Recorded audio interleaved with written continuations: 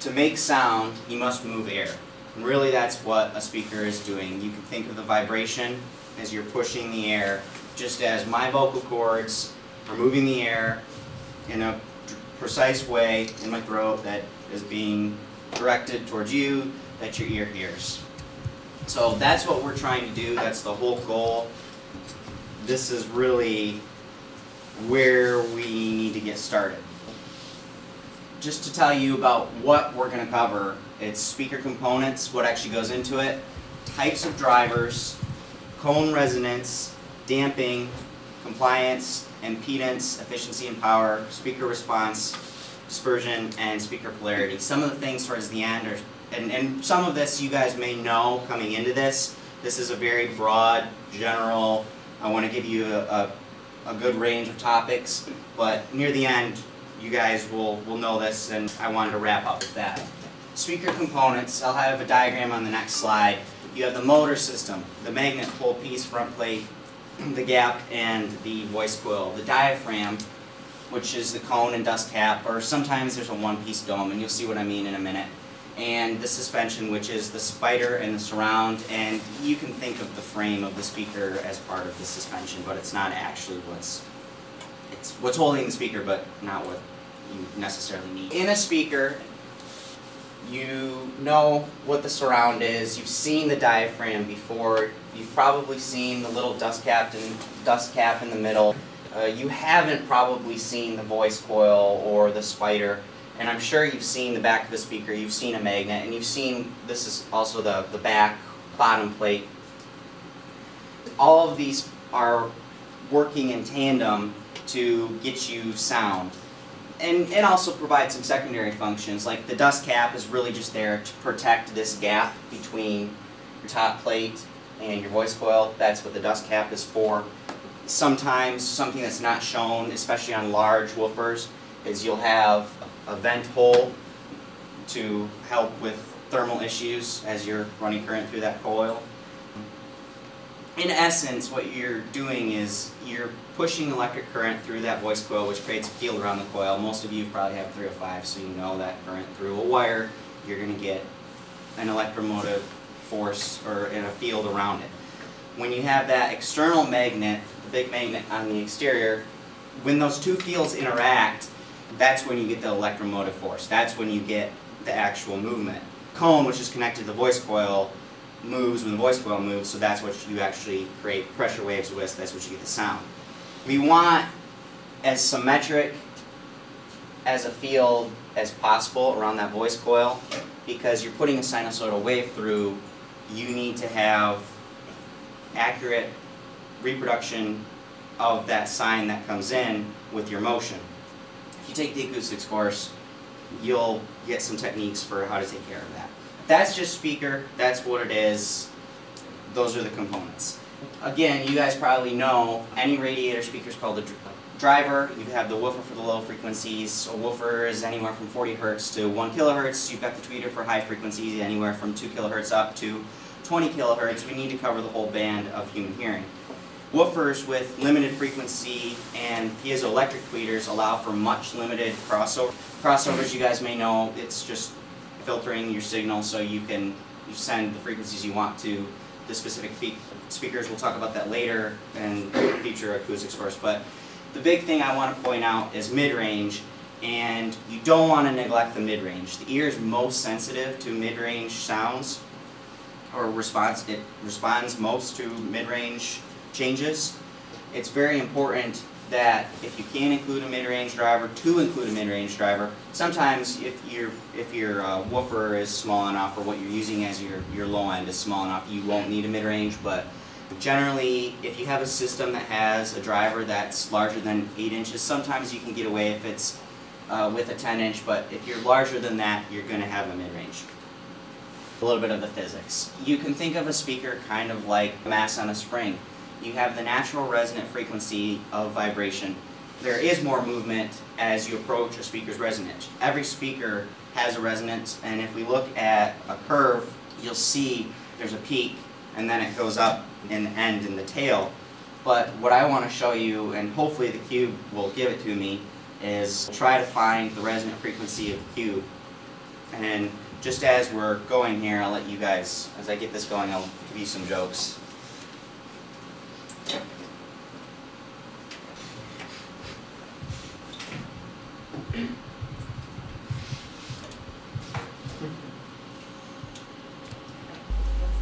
So this is 50 hertz, and you can definitely hear it, but as we go up in frequency, there's 51 hertz. Can you hear it getting a little bit louder? Mm-hmm.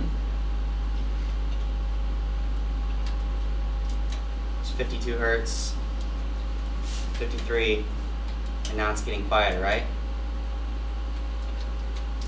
So really, just with that, all that lead up to the short demonstration that I had, is that you have a resonant frequency in every speaker system. And you may or may not be able to tell, but that's 5 hertz running right now. If you were to put your hand on it, be moving quite slowly. I can see it. There you go. Going into another important topic is damping. It's all affected by the magnet size, the mass of the moving parts, and the internal resistance of the amp that you have hooked up to it.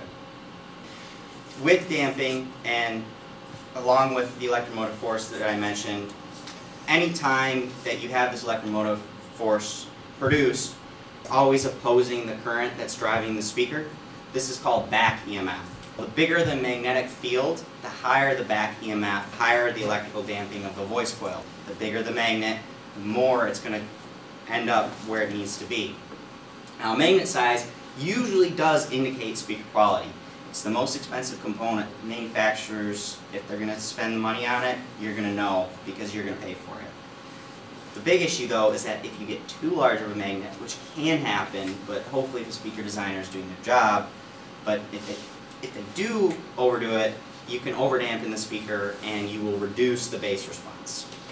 Now, your degree of damping is measured by your response magnification Q, which is the tendency of the speaker to peak in response at its resonant frequency. As you heard, we were around 51, 52 hertz with that. So Q, if you want to learn more, it's one of the most important things that you would need to know in building a speaker. The Q for that cube was set at 0.707. The size of the cube actually had to be built around the drivers that we bought, and that's why it's 6.23 cubic feet internally in the box. But we'll talk about that later if you want to learn more. Another important essence of a speaker is its compliance. It's the distance that the cone moves per unit of applied force. In a traditional suspension system, which you don't really see too much anymore, they're all kind of going to the high fidelity suspension, you'd see a single wrinkle. In the high fidelity, you see a rolled edge. You can see this is called an M roll right here. It's shaped with the 2 peaks. Moving on, you have impedance. Very, very important. What's against that current flow in the speaker?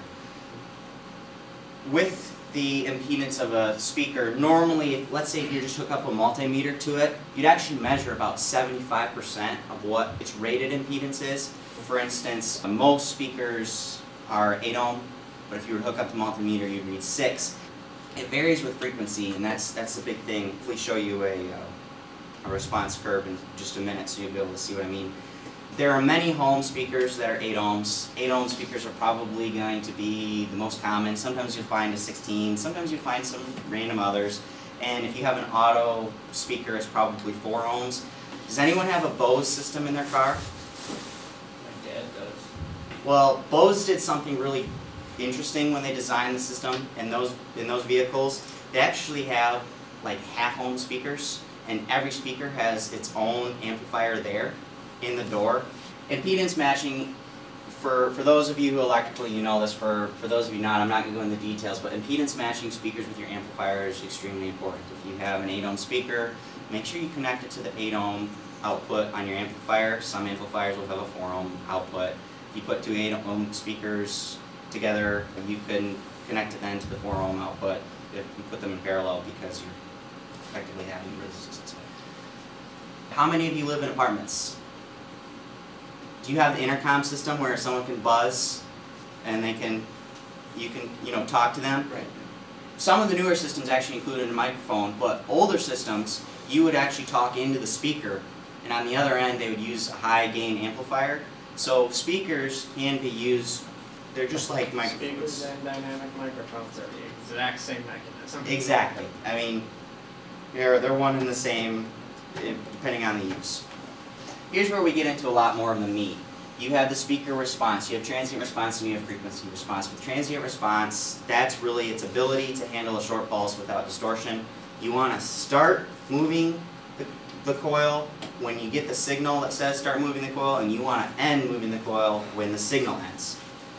If you don't do that, you get what's called hangover, and that's oscillation after the end of the signal. That's what leads to your muddy sound in a lot of systems. A big part of this too, as well as cone resonance, it also adds to hangover. If you're at the resonant frequency, you're going to get some extra hangover, unfortunately. Every speaker, as we talked about, has at least one resonant frequency. However, there can be more. It's really, the fundamental is due to the cone usually. So the lower magnetic damping leads to more peaking at your resonant frequency. Small cones bend at low frequencies, and large cones have good radiation resistance, but they have limited high range. That's the issue as you get bigger. There are some ways around this, and I didn't mention about transient response, which you probably read. Poor transient response leads to hangover, and good transient response leads in the frequency, which we're talking about. There are some ways around if you wanted to avoid a higher cost tweeter. Does anyone know what a whizzer is? Whizzer is a secondary smaller cone that's driven by the same voice coil, and it's added to improve the radiation pattern and extend the frequency response. You get better bang for your buck. You've got two cones over the one coil. Or you could have a progressive suspension with newer technologies, polypropylene and other different plastic materials. As you're at a low frequency, the entire speaker can vibrate, and then as you go higher in frequency, it constricts to the center and only the center vibrates. So again, you get more bang for your buck. Traditional suspensions, the non-progressive, they're called linear, so it's all or nothing. In the picture, it's just worth pointing out that it's a C's woofer and C's tweeter, that this is an actual measurement. So it's a woofer and tweeter pair. It's not as if you were to just have one speaker, which would have your peak and then it come back up like this. But you have both there, so you're trying to get that flat response. The flatter the response, which again comes in with the cue, but that's a discussion for later, the flatter the response usually is what you're looking for. Dispersion. How many of you have ever been in front of directional speakers? You know what it sounds like? You walk past and all of a sudden it gets really loud, and then you go away and it gets quiet again. Sometimes you want to make directional speakers, but generally you want your sound to cover the whole room. Sound waves are always more directional at the upper end of the speaker's frequency range. However, if you go too high, you're going to get a harsh sound in the path of the beam, and then you're going to get dull outside. It kind of sounds like a directional speaker, but it's not on purpose. It's because you push this driver past its frequency range. As a rule of thumb, omnidirectional are only up to the frequency where the effective cone diameter equals wavelength. For instance, a 12-inch driver is up to about 1.3K, 8-inch driver up to 2K, 4-inch driver up to 4 kilohertz, in general. Now, tweeters, if you look at a tweeter, you'll probably see that many have a dome on them. Dome tweeters are used to disperse the sound, and tweeters, why you want them usually is they produce an airy quality, kind of like live music. That's why, you know, in a car, new car audio system, they're starting to go into, okay, we've got 6 speakers in a car, or we've got 7, or we've got 8, or we've got 9. You'll see a lot of up front. You'll see in the front of the doors or up in the corners of the dash, you'll see tweeters that are generally used for the high end. And actually, car audio systems are probably, for a lot of people, especially you guys go into the work world, car audio system will probably, when you buy your first new car, will probably be better than your home audio system, unless you're an audiophile and you've already built your own system. But they're getting better, and they're actually designed by a lot of really good music people. Polarity, you guys, especially the electricals, will know this. You've got a positive and a negative, and if you put a mono speaker or a mono setup, there's no difference in you can select either lead to either end. It doesn't matter. You're still going to move the cone. Now, stereo, you have an issue if you reverse the polarity of one driver. Let's say you have you mix it up. Now, your one cone's moving one way while the other's moving the other way. This tends to cancel out the bottom end. And especially, have any of you done work in your car? Do you know what a two-way or three-way system is? It's a speaker that has a two-way. It's generally your woofer, or sometimes a kind of a mid-range with a tweeter in one, and then the three-way has all three in one unit. If you mix up the polarity, you will get gaps in your response curve. There will be frequencies where there's just holes. You don't hear anything. With that, I know this was very broad. Some of you might have known it. Some of this might have been new stuff. I just want to leave you. It's really cold out there. Happy thoughts.